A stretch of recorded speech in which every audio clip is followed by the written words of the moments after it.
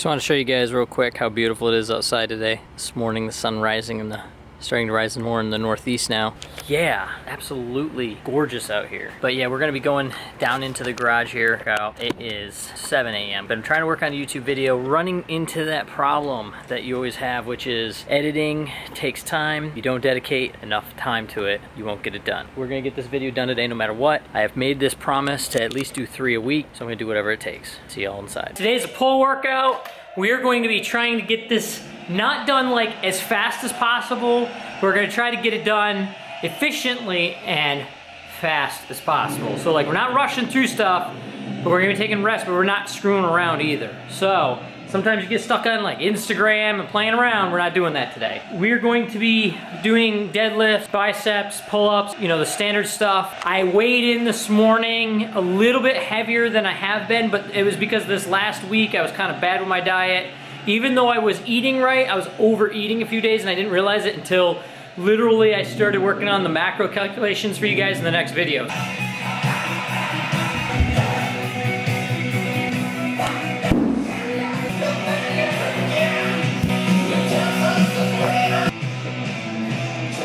Yeah, the reason why I'm putting those 45-pound plates down is because I want to try to get as much of a level playing field as possible, because I don't have a center segment to my pad here, my deadlift pad. So I'm trying to see if I can start working on my sumos being completely level as much as possible to start taking the ease of the pull and making it more challenging, because essentially I've been, the bar and the plates have been a little higher for me than they would be for most people. So yeah, this is good. This is good. You want to do these kinds of things, guys. You want to think about this. Don't just build a platform and then not have a contingency plan for getting your body level with things. You know what time it is. Garage gym life time and cold coffee time.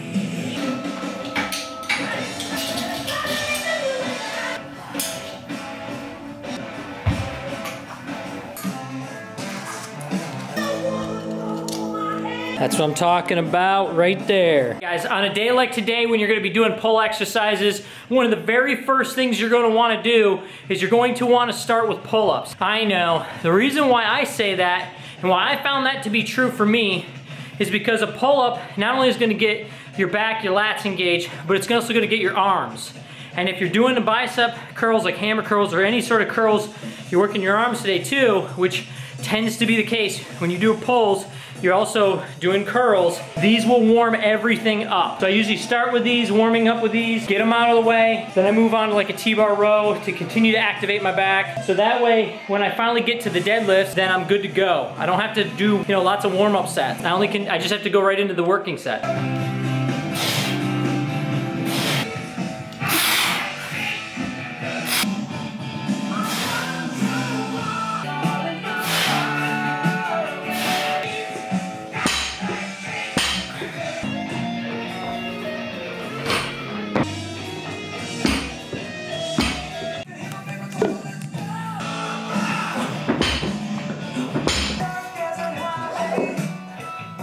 So the very first, I'm gonna turn Hotel California down a little bit. The very first exercise I'm gonna be starting with is going to be the T-bar row.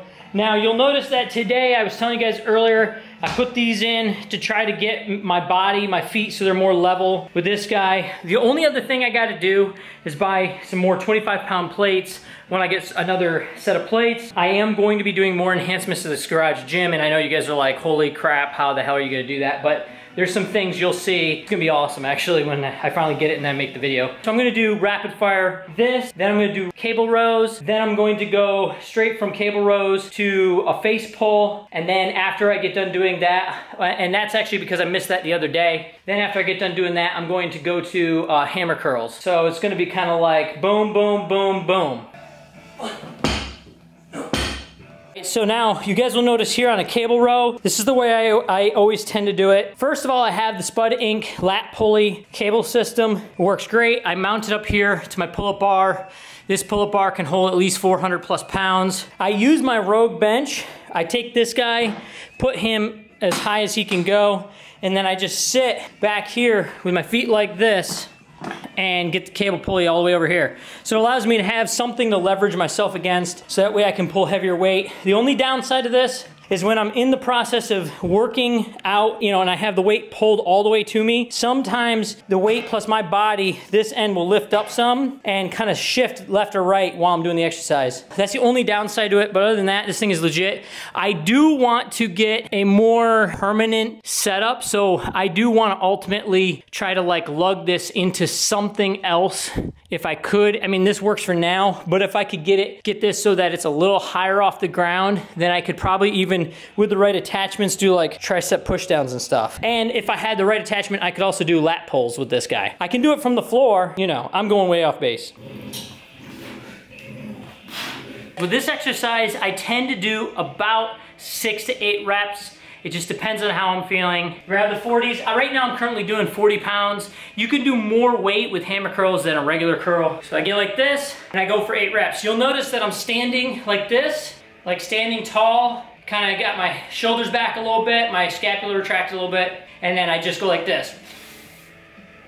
People tend to think that I'm doing a lot of swinging in the video, but I think a lot of that has to do with editing, because at the end of the day, yeah, you can incorporate a little bit of swing into this exercise, but you really shouldn't.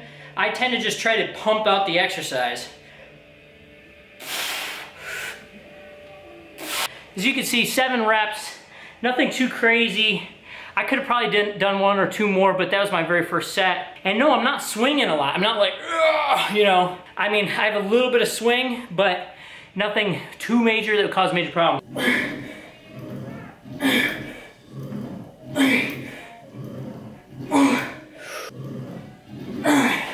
So as you guys can see with face pulls, I mean, 5 reps, I couldn't do another rep. I could try, but my form would have just gotten really bad. So I was supposed to do that the other day when I did shoulders, but I didn't have time. So I'm gonna try to get it in today.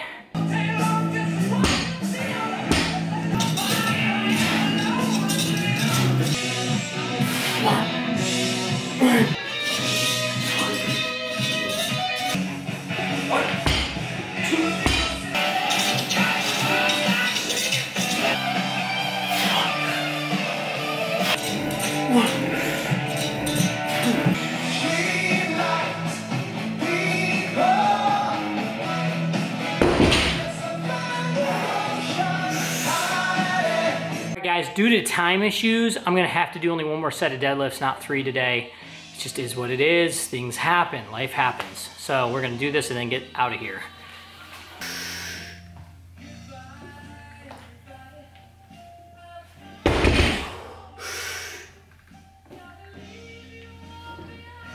All right, Icon meals, coconut lime, mahi mahi. So I placed my order for my Icon meals and I haven't gotten them yet. It's Tuesday. You see the mahi mahi and then the rice. There's some sort of sauce on it that's frozen right now. And then a side veggie here. Looks like a little cabbage and maybe a dill pickle or something. We'll see. So what it looks like cooked, guys. It looks delicious. I'm diving in right now while I edit a YouTube video. Good morning, guys.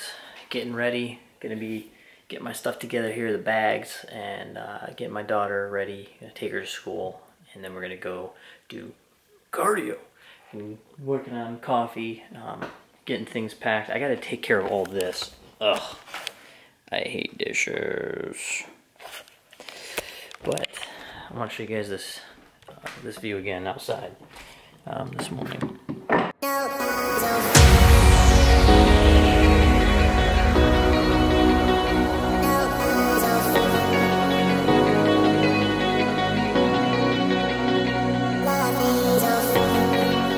Guys, we're heading out the door. Cece's watching TV a little bit before we go. But we are going now. Putting stuff in the car. Gonna go do cardio. Every single day it's a process. It's a lot. Alright guys, well, we're back to do cardio this morning. I haven't had that in a video lately. We're back at the Y. I call Chase. That first step. Call them and... It's dark, Cece. We gotta go inside. Daddy got his phone, or the camera. Let's go. Opening the door. Opening the door. Alright, let's go. Oh, it's missing. There's no Icon meals. Where did mommy go? Where did Mommy go? Mommy went upstairs. Icon meals arrived. Mommy already put it all away. Well, there you have it, everyone. My Icon meals arrived. We'll go through what I got. I don't know yet. Legit. Handwritten notes. Thank you, Icon meals. Thank you. So I wanted to take a moment to apologize for this week. I didn't have the opportunity to upload all the videos I wanted to upload because I got sick with this cold and stuff, and I'm not the kind of person that likes to make excuses for things. I try to stick to my word and keep it. The 3 videos will continue to come out every week. This week I was sick, so I have the content, I just haven't edited them yet. So you're gonna probably see 4 videos come out this coming week, and I'm putting out a video today. So I hope you enjoy. What I wanted to show you guys is the formula that I use for putting in your body fat and calculating what your macros should look like. So let's check it out. All right, guys, I finally want to take and show you how this works. So the formula that I use to calculate my macros is the Catch-McCardle formula. I found it from a guy by the name of Mike Matthews on his website, Muscle for Life. I really firmly believe in Mike. He's a legit dude, and he works really hard on his website and his supplement company, Legion. But I want to show you guys what my, essentially what my information came out to when I plugged it in. And I want to show you kind of his website and the formula, and then I want to show you what I built on my own so you guys can kind of see. So yeah, let's take a look at this, all right? So what you guys see here is his website over here, Muscle for Life. He has a blog post, say a simple and accurate TDE calculator and how to use it. He goes through every bit of information, what it means, etc. I plugged my information in, and this is the information that I come back with. So if you guys look over here, I did the same thing with my own spreadsheet, okay? I put for Monica and I, but we're just focusing on me for now. But I put my information, you see here I did it January 29th, and then I just did it yesterday. So I put in what my weight was, my last weight, that my last low weigh-in or whatever, or my weight, and then I put in my body fat percentage, and then I say, my activity multiplier and what it's times. You'll see over here it's the same concept, 1.45. You can change this to different things. I changed mine over here too, and then you'll see that it tells you what your body fat is, what your lean body mass is, and you'll notice here since January my lean body mass has gone back up a little bit. And then you'll see what your BMR and your TDE is. So, and it'll tell you based on what I have below. So I have like daily calories, protein, fat, carbs, and then the percentages broken out so I know the ratio. But it'll tell you whether I'm cutting or bulking, what the percent is. So it'll either be a negative or a positive. So yeah, so my TD is 2,500 a day basically, and to be 20% below TDE, I need to be, running about 2,000 calories a day, and my BMR is about the lowest number that I can go to in cutting. So I can work my calories from 2,500 down to 2,000, down to almost 1,725. Getting much below this is where you start to get into trouble. So we'll take a look at this at more in depth. My daughter's waking up, but I just wanted to show you guys. We're gonna go through and I'm actually gonna go through and plug all this into MyFitnessPal and show you guys how I break it out, how I figure out what I take in each meal and all that stuff in the next video. So I hope you guys enjoy it. I wanted to show you guys this piece of it. It's the Catch-McCardle formula. Go to Mike Matthews' website, do a search on his website for how to calculate your TDE, and you'll find the formula. Or if you guys want, you can just message me in the comment section down below, and I will actually make a blank copy of the spreadsheet, and I will save it on my Google Drive and share it with you guys so you guys can take it, make a copy of it, and then use it for yourself. Yeah, in the next video we'll go through, I'll show you kind of how I modify the calories here, and then how we do the MyFitnessPal. All right, take care guys. I hope you guys enjoyed the video. Thanks for watching, and I'll see you all in the next one. Peace. Hey guys, thanks a lot for taking a couple minutes of your day to watch my video. It means so much to me.